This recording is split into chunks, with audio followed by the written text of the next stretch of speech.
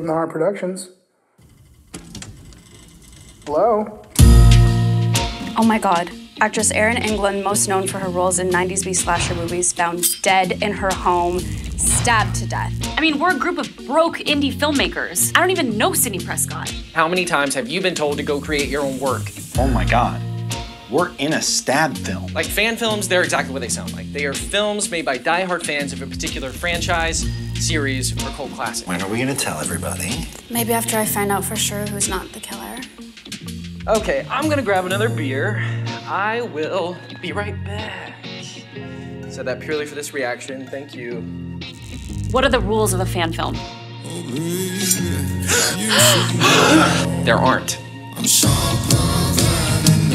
Holy shit. Who's there? Hollywood's a killer, isn't it? Someone better have died.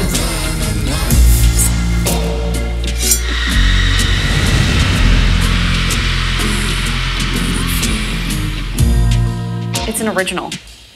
Sure it is.